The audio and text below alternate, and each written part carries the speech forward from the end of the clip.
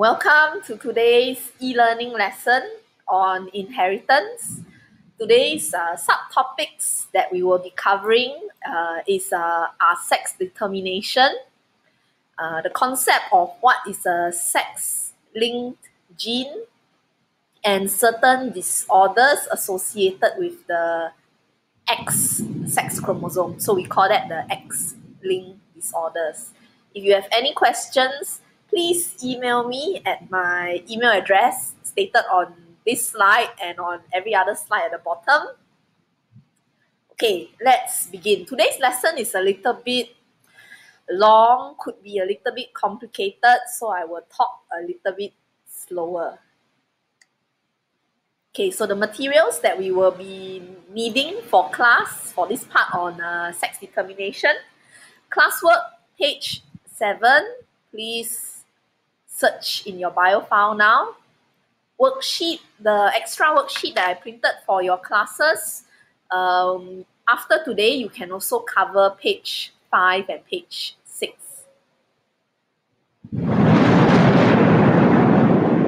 And it's raining right now.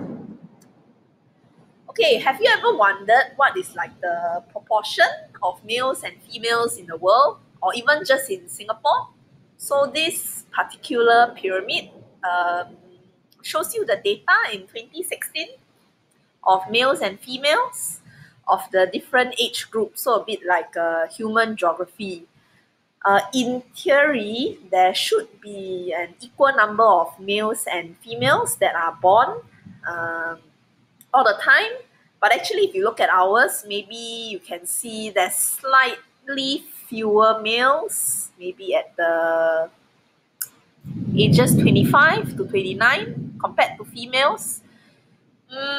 Random fertilization, so sometimes it's not exact, but also this one shows you the proportion of the males alive. Maybe something happened before they were age 25 and then some of them actually died at that age. Okay, so could be actually equal, but maybe some of them died for some reasons. So you have a smaller number there. Okay. How do you know whether like a human is How do you know whether a human is assigned male or female based on their karyotype or just looking at the chromosomes? So previously under the topic of cell division, under meiosis, we talked about how chromosomes inside our somatic cells, they can be paired up. So generally speaking, all somatic human cells, we have 22 homologous pairs, and then the 23rd pair, normally we designate it as your sex chromosomes. So in this case, you can see pair 1 all the way to pair 22. Then on the 23rd pair, we call it the sex chromosomes. The sex chromosomes do have a name. Either they are called the X chromosome or the Y sex chromosome. Okay, so in this case, you can see we have 22 homologous pairs of chromosomes. The 23rd pair, the sex chromosomes, both are X sex chromosomes. And if you remember from the previous chapter, so if a person has both chromosomes, the sex chromosomes that are X, then the person will be assigned female, right? If it's X and Y, then the person is assigned male. So then we look at some nice electron micrograph images. So this one, artificially colored on the left-hand side, you can see colored blue. You can see the X chromosome is significantly larger than the Y chromosome, which is smaller. So this has certain implications later when we cover sex-linked genes. So X and Y chromosomes, so that will be the person assigned as male.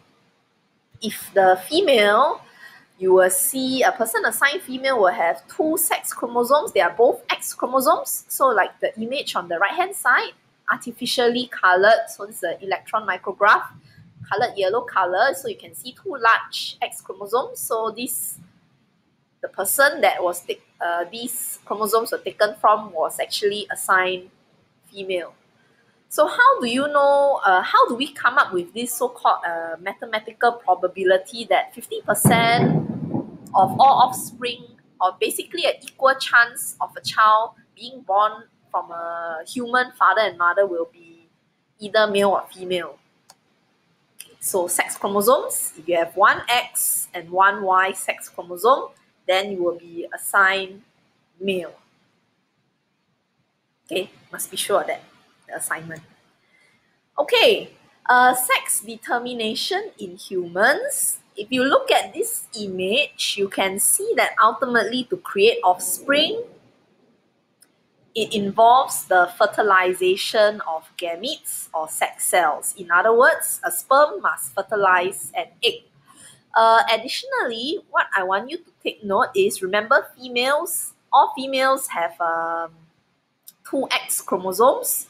So the sex chromosomes that we can find inside eggs are only the X chromosome. So you see over here, both eggs, they have a X sex chromosome.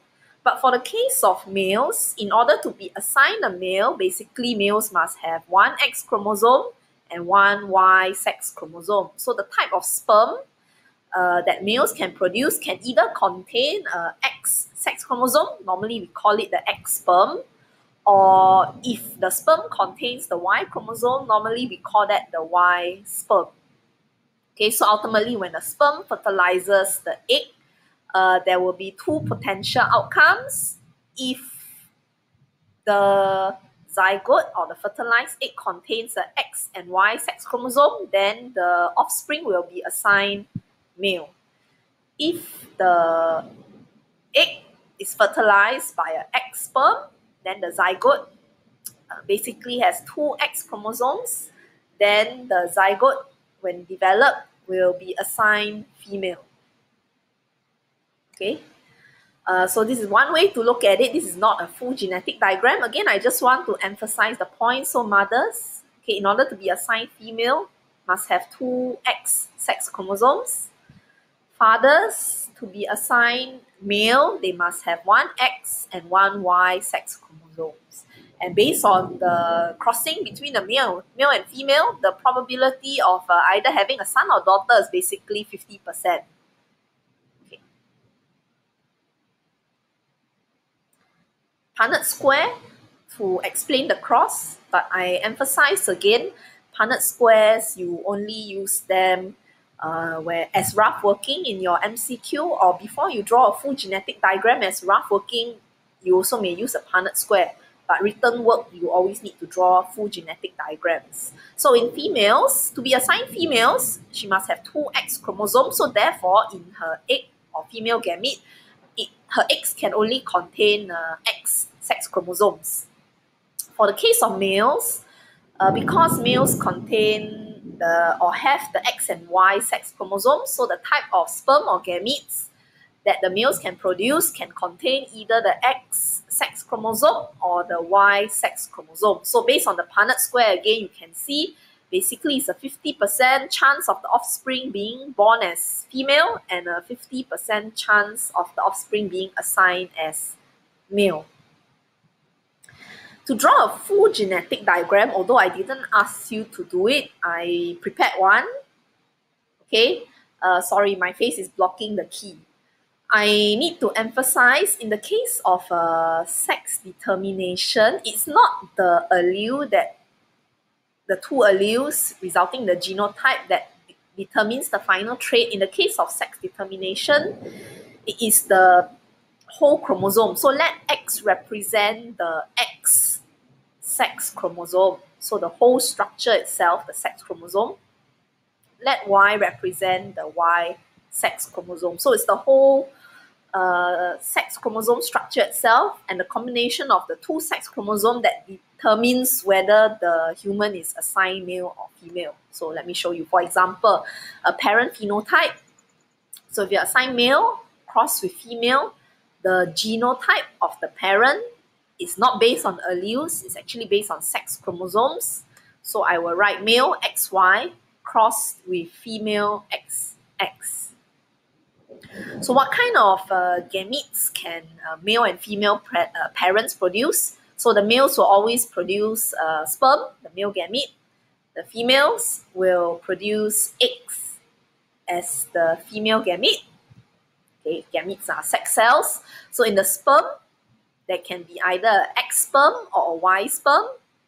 In the eggs, they can only contain the X sex chromosome because females only have X sex chromosomes. Once you have gametes, gametes will fertilize each other. So random fertilization means you cannot predict which sperm fertilizes which egg. So in this case, when we are drawing our genetic diagrams, every time we draw the lines, we are just showing all possible fertilization combinations. So the first set of lines, the black lines, sperm 1, egg 1. Please use your ruler and pencil to draw these working lines. Sperm 1, egg 2, represented by the purple lines. Please use your own ruler and pencil to draw. Sperm 2, egg 1, represented by the green lines, but you must use your ruler and pencil. And sperm 2, egg 2, represented by my blue lines, but you use your own ruler and pencil to draw in. So based on these possibilities, what are the offspring genotype? So it can be XX, XX, XY, and XY sex chromosomes. So in this case, the genotype, we are referring to the pair of sex chromosomes and not just the two alleles, okay, within the genotype. So offspring phenotype, if you have XX, you will be assigned female, XX female. If you have XY chromosomes, you will be assigned male. So based on this full genetic diagram, basically our phenotypic ratio, we can summarize it as 1 female is to 1 male. So we talk about proportion, then it will be 50% proportion or 50% probability to be assigned either female or male in the case of humans. Okay, and all of this is just determined by the sex chromosomes. Okay, once you are very clear with this, I'm going to move on to slightly more complicated topics regarding sex-linked genes and X-linked disorders. Okay, so this full genetic diagram, there is like a smaller simplified version that I did include in your classwork. You can fill it up there, but for the full diagram, whenever you're asked to draw, this is the one that you should refer to. Okay, now once you understand the concept of sex determination, we have to move on to this IP concept called sex-linked genes. Okay. All right, so remember we have chromosomes. Chromosomes are basically structures that consist of a long DNA strand that is neatly wrapped around your histone proteins. Because the DNA strand that makes up that a single chromosome is very, very long, technically one chromosome itself can have many genes. Remember, genes are segments of DNA that basically control the synthesis of a specific or single polypeptide. And any gene, that means a segment of DNA that is found on the sex chromosome, either found on the X sex chromosome or found on the Y sex chromosome, can also be known as a sex-linked gene. And if you take a look at the X and Y sex chromosomes, you do realize the X chromosome is significantly larger.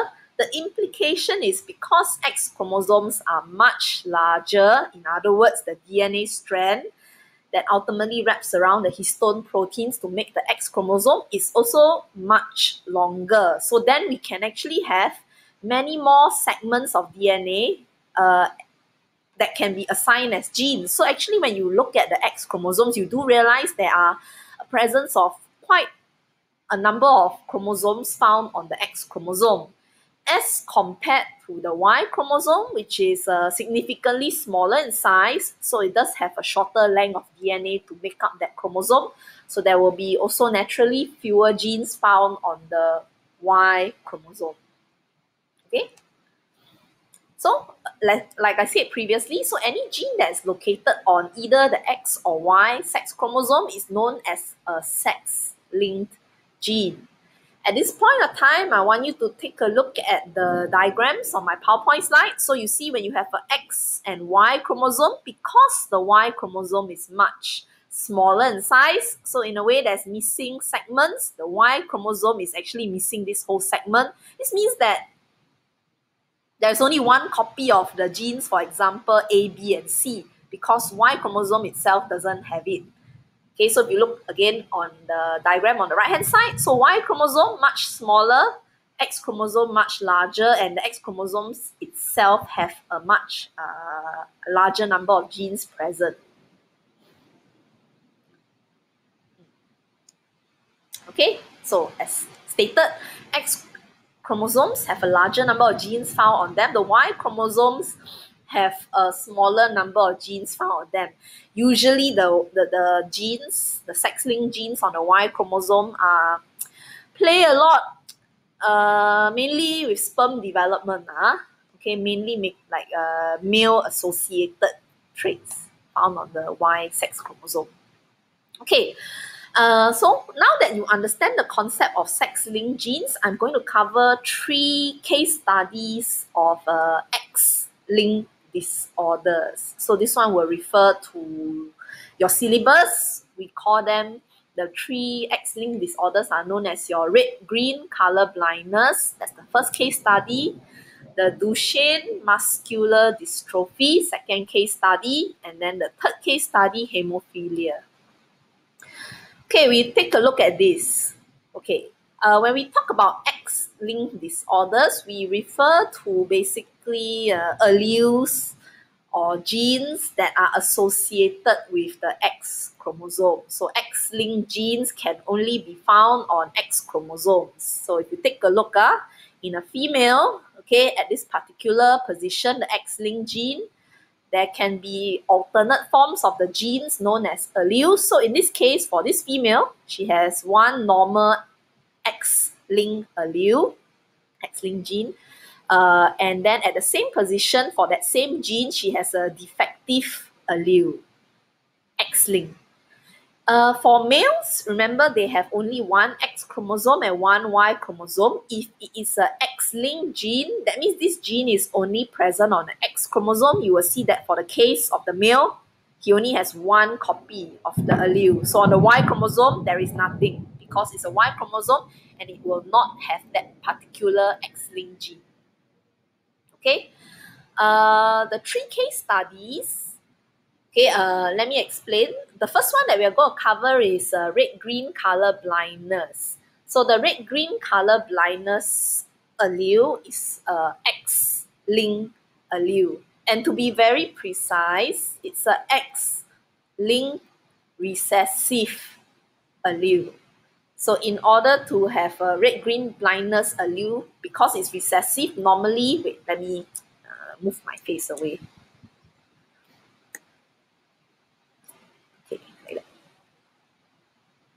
Better.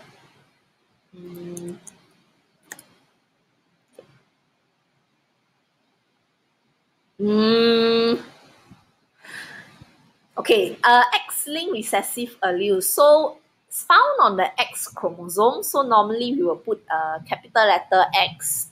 Okay, and because the allele is found on the X chromosome, then we assign the allele a specific letter. Because the allele for red-green color blindness is recessive, I assigned it arbitrarily small letter B.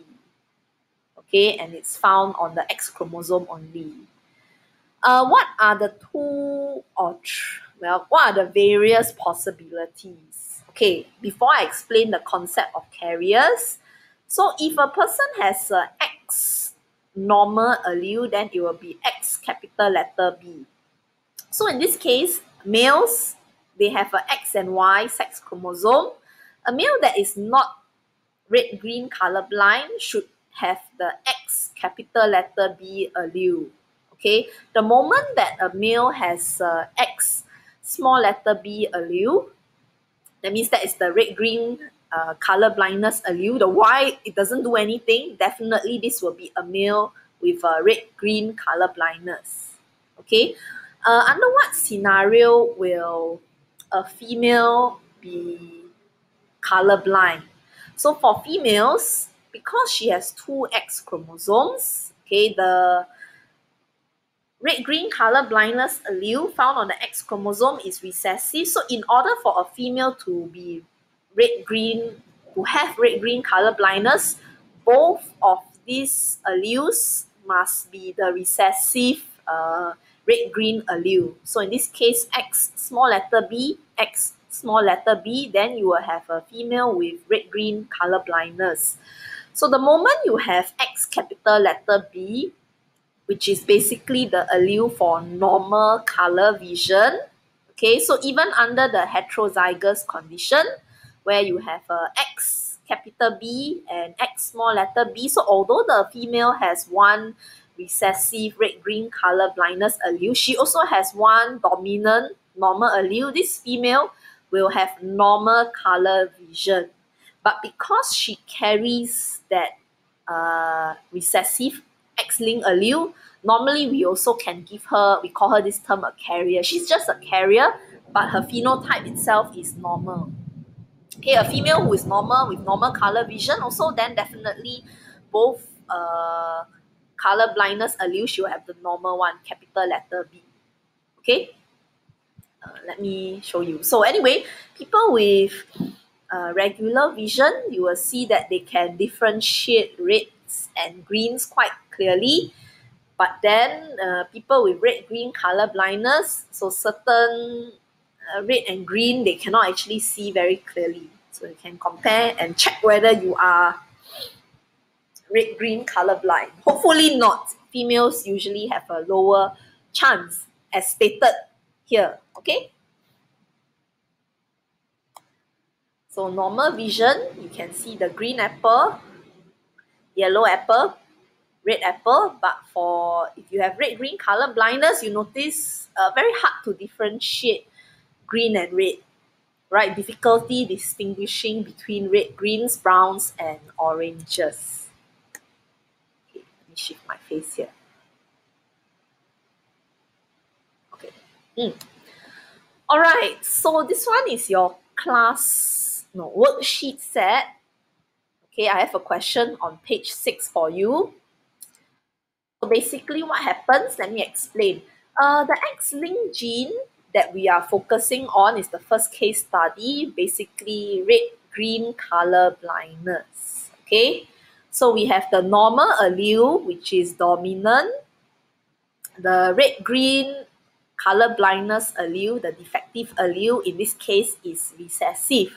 So if a female is a carrier, meaning that she has one allele that is normal and one that is red-green color blindness, she will display the normal phenotype.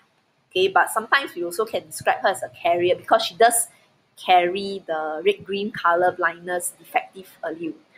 For the case of this cross, the father, X and Y chromosome, because red-green color blindness allele is a X-linked gene, it will not be found on the Y chromosome. So only on the X chromosome. In this case, the father has the normal vision, so not red-green color blind. So therefore, the father's phenotype, he will display normal color vision. So he's not red-green color blindness. Yet, if they cross and mate and produce offspring, okay, what will you notice? Basically, you will see two things.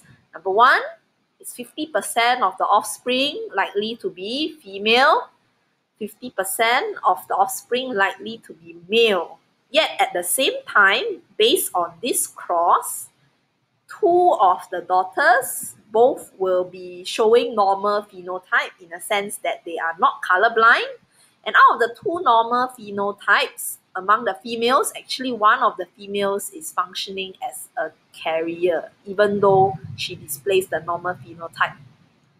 If they have a male that is born, one of them will have normal probability-wise, normal vision, inherit the normal allele, but the other scenario, the male, he will have the defective allele. He will be affected in the sense that he is going to display red-green color blindness phenotype. So the question in your classwork on page 6, I'll go through slowly. So based on the figure below, which is this one, It shows a pair of parents where the mother has a single X-linked recessive allele for red-green color blindness. I assign this recessive allele that is X-linked as X small letter b because it's recessive and found on the X chromosome. The father has a normal copy of the allele, so I assign this as X capital letter big B. We need to draw a full genetic diagram to show the inheritance pattern, okay, for red-green color blindness in their children. So how do we do this? So a full genetic diagram, again, you must include everything, including a key. So I show you this key. So when you are drawing a sex-linked inheritance for the genetic diagram, slightly more complicated. So in your syllabus itself is only the X-linked recessive alleles. In reality, there can be X-linked dominant conditions or Y-linked conditions, but that one is not in your syllabus. If you are interested, you can email me.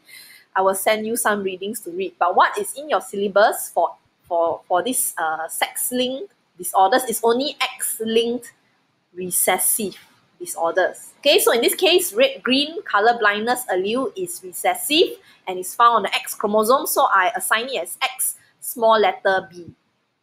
The normal allele is dominant for color vision, so and also found only on the X chromosome, so I assign it X capital letter B. Y represents the Y chromosome. There is no gene related to red-green color blindness found on the Y chromosome, so it doesn't mean anything. So I just put it as Y. Okay, so how? First heading, like always, we always put in the parent phenotype. So what was the two parents? They are both not colorblind. So male, normal vision, female, normal vision. Okay, in this case, I wrote carrier, but actually it's just female, she has normal vision.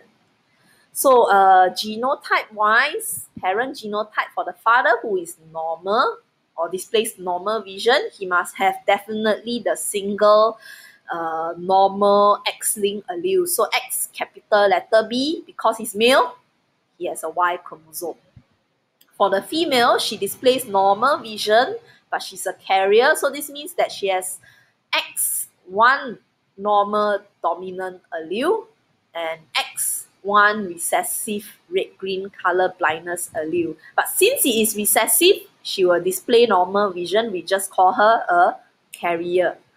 Okay, so now that you have a pair of parents, in order for them to produce offspring, they must first have gametes. Okay, so father makes sperm, sex cell.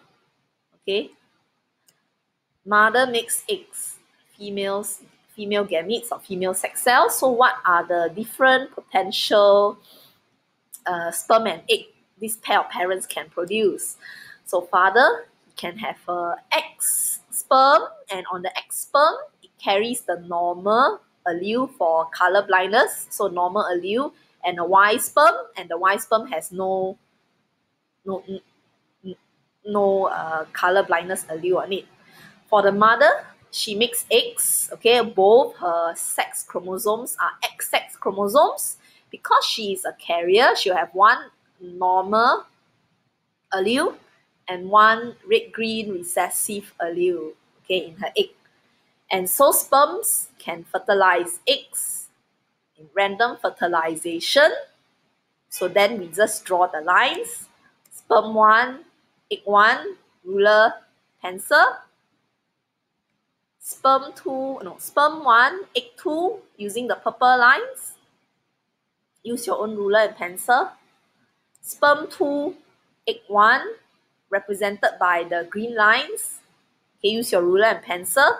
And fertilization between sperm 2 and egg 2 represented by the blue lines, but you use your own pencil and ruler to draw it. So what are the potential combination of a genotype? So the offspring genotypes, X capital letter B, X capital letter B for the black lines. Okay, for the purple one, sperm 1, egg 2, X capital letter B, X small letter b. For the green lines, sperm 2, egg 1, you will have X capital letter B and Y. And then the blue lines, which represent sperm 2, egg 2, you will have X small letter b and Y. So what does this mean actually? So how do you interpret the offspring phenotype? Basically, XX, so X capital letter B, X capital letter B, based on the two X's, it's a female. She has both normal alleles, so we describe her as normal. The second cross, again 2X, so it's female, but in this case, she has one normal and one recessive allele, so she is considered a carrier, but she will display the normal phenotype. The third one, X and Y, so you have male, but capital letter B, so that's the normal allele, so the male will have normal vision. And then the last potential cross, you have XY, which is male, but in this case, the X has the recessive red-green color blindness allele, so this male will have red-green color blindness. So how do you write the offspring phenotypic ratio? Two ways to do it. Of course, one female is to one male if we are just comparing the sex determination. Okay, the other thing that is actually compared in this genetic diagram is just the red-green color blindness. In this case, although the female is a carrier, she displays the normal phenotype. So I wrote 3 normal is to 1 red-green color blindness for the phenotypic display. Okay, so this is how you do it. And actually this genetic diagram for the recessive allele for red-green color blindness, it also applies to the other 2 case studies that I'm going to cover today. Okay, similarly, the second case study, Duchenne muscular dystrophy. Ultimately, this is an X-linked gene. So people who have this condition is actually an X-linked recessive allele. So in this case, because Duchenne, I assign it as a small letter D, my own arbitrary assignment, found on the X chromosome. So in males, okay, in order to be an affected male to have this condition, all you need to do is to have a single X recessive allele, because the Y chromosome doesn't even have that X-linked gene. For females, okay, in order to actually suffer or have the condition of the Duchenne muscular dystrophy, she needs to have both homozygous for this recessive X-linked allele. So X small letter D, X small letter D, then you will have a female with a Duchenne muscular dystrophy. However, if a female has one normal allele and one recessive X-linked allele, for this case, heterozygous in a way, she will be a normal phenotype, or you can describe her as a carrier. So a carrier is a person with a normal phenotype but is heterozygous. A normal female, okay, she can have both alleles that are normal. All right, so the X superscript D, okay, the Duchenne muscular dystrophy allele is actually recessive. It gives you a non-functioning dystrophin protein. The normal allele gives you a functional dystrophin protein, so it's a X capital letter D. It's actually dominant, so I put a capital letter D. Okay, so based on these 2 alleles, these are all the potential genotypes. So if you are a male with a normal phenotype, then you will have an X capital letter D. If you are a male suffering from the Duchenne muscular dystrophy, then your X, you must have the recessive allele. Female, either homozygous, dominant, heterozygous, you will still display the normal phenotype, but as long as she is homozygous recessive for the trait, then she will display the disorder. Okay, so these are some pictures. Dystrophin protein is what it quotes for. And then the last case study, okay, is hemophilia. They call this the royal disease, and they say suffered by Queen Victoria. And I bracket carrier. This is a photo of her. Carrier means she has the recessive defective allele, but because she's a carrier, she also has one functioning normal allele, okay, on her X chromosome. Ultimately, when you have the recessive allele, okay, what happens is you will have excessive bleeding. Basically, your blood clotting does not occur. This means blood coagulation does not occur properly. This means that when you have cuts, your cuts will keep bleeding and you will not stop bleeding. Okay, so it's quite a dangerous condition. And it's because of a X-linked gene. Okay, and it's due to a recessive allele. So Queen Victoria, painting of her with her husband, okay, and all her offspring. One of her offspring called Leopold, okay, is unfortunate because he inherited the X-linked recessive allele. So he suffered from hemophilia. Okay, so we take a look at this again. Hemophilia is an X-linked recessive allele. Okay, so only females can be carriers. The moment a male has this X-linked recessive allele, small letter H, he will definitely suffer from hemophilia. If he has the normal allele, then he will just be a normal male. There's no such thing as a male carrier. But for the case of females, okay, because she has two X chromosomes, there are a number of possibilities. Because it is X-linked recessive, in order for a female to suffer from hemophilia, both of her alleles must be recessive. If she's just a carrier, for the case of Queen Victoria, okay, so she's normal but carrier, she will have one normal allele and one X-linked recessive allele. And the normal female will have both alleles that are dominant, make her normal. Okay, so this is the very predicted family tree showing the inheritance pattern of hemophilia. Okay, males are represented by squares. Females are represented by circles. Okay, and then the colors, it means something. Okay, so a normal male is blue in color. A normal female is red in color. A hemophilic male, that means a male with the recessive X-linked allele, will be a white color square. And then a carrier female will be half white, half red. Okay. If you are very sharp, why do they always mention Queen Victoria? Okay, so look where my arrow is pointing to. If you look at her parents, her father is a normal male, her mother is also a normal female. So then, where on earth did she inherit this X-linked recessive allele from, right? Okay, the theory goes by actually for her, she's famous because somehow or another there was a spontaneous mutation. Mutations, like she was the origin, okay, of the spontaneous mutation. So for some reason that is again random, you cannot predict. Queen Victoria over here, she had a random mutation that resulted in her having one X-linked recessive allele, one. Okay, so she is a carrier, but she did have the normal allele and one randomly mutated X-linked recessive allele. So that's why it's always when they talk about hemophilia, they talk about her. So she's so-called the original carrier. How it came about was really just a random mutation by chance. Her husband, Albert, was a normal male, but because Queen Victoria was a carrier, there is a probability that one of her sons may potentially inherit the recessive X-linked allele. And did that happen?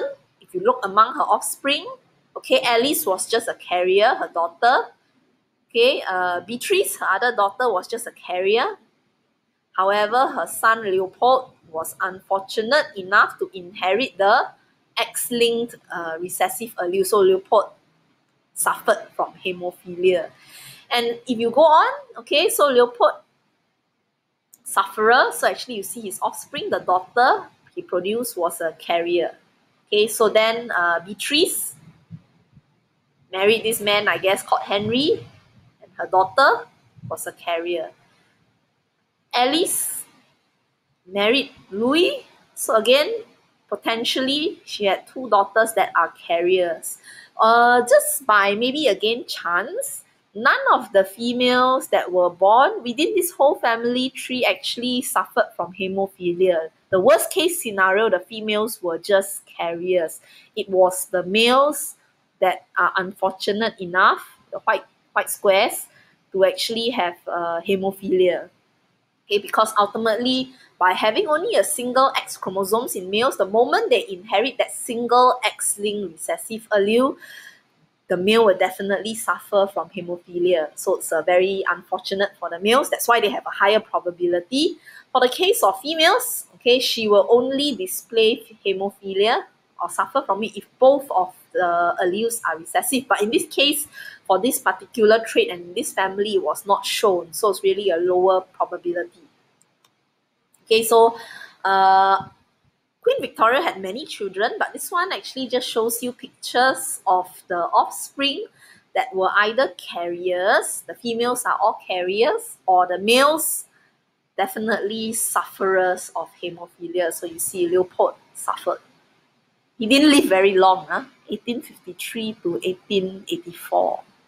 Okay, the females who were just carriers, they did live much longer. Yeah. All right, so princess, carrier, prince. So see, live for 3 years. Okay, sufferer. So males can never be carriers. They will either be normal or they will suffer from the condition. Okay, so you take a look. They really didn't live too long, the males. Yeah. Okay.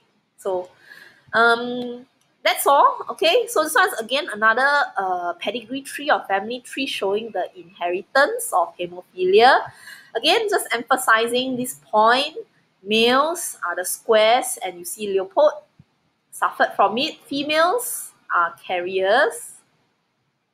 Okay, in the case for hemophilia, they did not show any females who were unfortunate enough to have both recessive alleles. So in this case, they were all carriers. Hope you understand this. Okay, spend some time thinking about it. So ultimately, I would say genes that are found on your sex chromosomes are called sex-linked genes. If the gene is found on the X chromosome, you call it an X-linked gene. And our 3 case studies all refer to X-linked genes. Okay, and the conditions are brought about by recessive X-linked alleles. So before I say goodbye, the cat came out to play. Just now the thunder and lightning scared him a lot, so he's back out here. He says, "Be good, children. I hope you understand. If you don't understand, it's okay. You can send me an email. If not, when I'm back in school, you can also see me for consultation." At this point of time, you are ready to actually do your assignment. So the assignment, the first question, if I remember clearly, is about an X-linked inheritance genetic diagram, but this one is got to do with your fruit flies. Okay, so I repeat again, your first genetic diagram that you are drawing in your assignment is an X-linked genetic diagram. So if you need any reference to drawing X-linked genes, you can refer to this particular genetic diagram before you answer the questions on the eye color in flies. Okay, can? All right, have a nice day. See you soon. Okay, goodbye.